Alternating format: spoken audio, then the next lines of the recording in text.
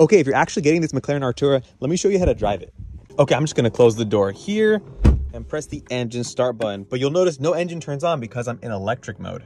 And in electric mode, you can drive 11 miles and go up to 81 miles per hour. This steering wheel has no buttons, but they did put a rocker switch up here that has H on it, which stands for handling, and another rocker switch, which has the letter P, and that stands for powertrain. And if you're in electric mode, you can just press up on it to go to comfort, then to sport, which will turn on your engine, and then to track, which will give you this unique gauge cluster display. And then the same thing on the H side. You can go from comfort to sport and then to track.